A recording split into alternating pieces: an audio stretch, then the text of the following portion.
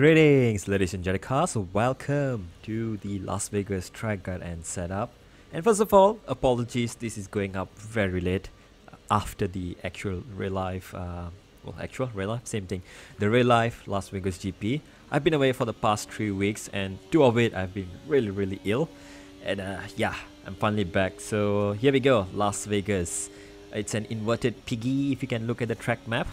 But that fun fact aside, let's get back to the important business around here. And once again, thank you to all subscribers that we have over here, and also thank you to that one person. I can't remember your name. I can't get the screenshot, but thanks for the suggestion to include the ERS modes, the Grand Prix thingy and all that. So here we are in Grand Prix mode to show you how I warm up the tires and also the ERS deployment strategy that I prefer for this track. There may be other people with other suggestions. You can try that out, different ERS modes, but here it is how I'm going to show you. For reference, the benchmark lap will be against a lap that I did only on hot lap throughout the lap. And here you're going to see me changing through ERS modes every few seconds, depending on the corner. And now let's get the hot lap started. To get a good start, it always starts from the last corner, right, just before you enter the main straight.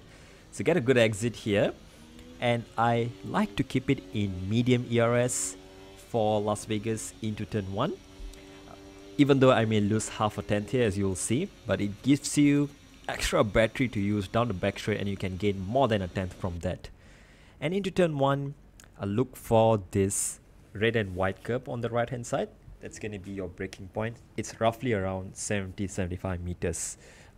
Based on the 50 and 100 meter board distance. So now into turn 1 itself, on this left curb here, you can take a little bit of it, but not too much, and you can avoid it completely also if you want to. On the exit, I like to short shift to 4th gear and then immediately back on full throttle.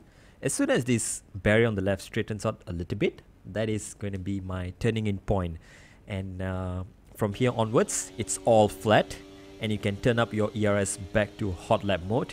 No need to use overtake just yet. It's not really going to be that effective in the higher gears. And now at the end of sector 1 almost, you look for this red and white curve on the left. That's going to be your braking point. And once again, I'm turning my ERS mode down to medium.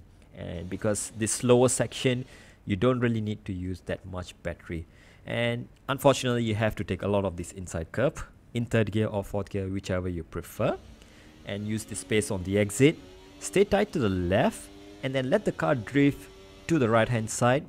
And when you're around 70-75 meters, yeah, this is where you're going to be braking in a straight line initially, but you don't have to brake 100% all the way. So just heavy braking at the start and then immediately start lifting off. Just very little brakes, as you can see. I'm just coming on and off the brakes. Cut this left hand curve here, and this is going to help you open up the next right hander and then the following left hander, and you're going to gain time all the way through if you do this right.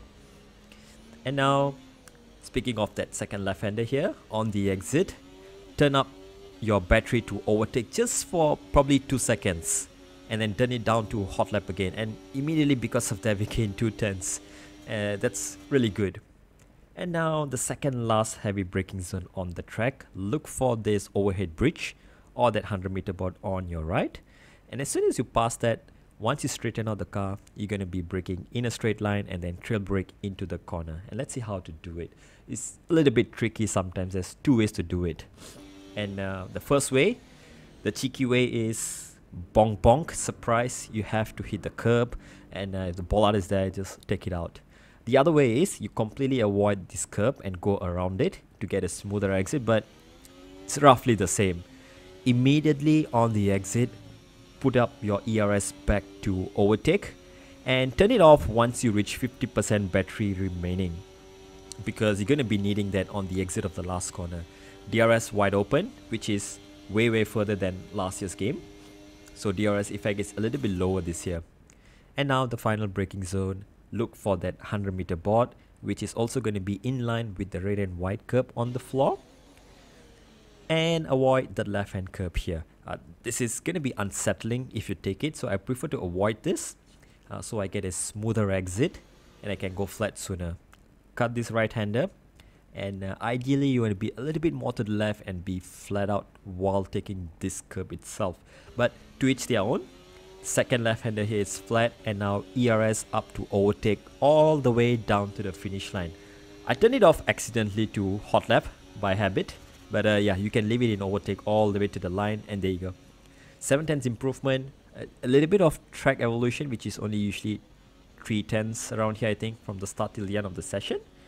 But nevertheless, let's move on to the setup here, and make sure you leave a like, subscribe, and leave a good comment if you found some extra time with this setup and ERS deployment strategy. For the wings, we're going to be using 6.5 as the high downforce, believe it or not. The lower downforce version you can use way lower than this, all the way down to 0, 90, 10, 100 on the transmission, quite standard in my setups. And you can use 20 off throttle for the race session. And then we move on to the suspension geometry, all minimum as usual. And in the suspension page, this is where we have quite a few tricks as usual, right? You set up your suspension correctly, you can do anything with your aero and you'll feel there's no difference in the car. So 39.1 on the suspension, soften the front a little bit to give it a little bit more mechanical grip in the slower corners, while keeping it balanced in the high-speed corners. One rear gives you very good exit. And 21 anti-roll bar is the way to go. 2260 is the preferred ride height I am going with. And then we move on to the brakes. 100% pressure, 56 bias, and full tire pressures, which is pretty much the way to go in F124. So hope you enjoyed this, and I will leave you with the full speed hot lap after this, so you can see how the lap unfolds in real time. So yeah, no more time trials, I guess, for now, unless I'm lazy to prepare. But yeah, there you go. Thank you for the suggestions. See you very soon for Qatar in 2 days.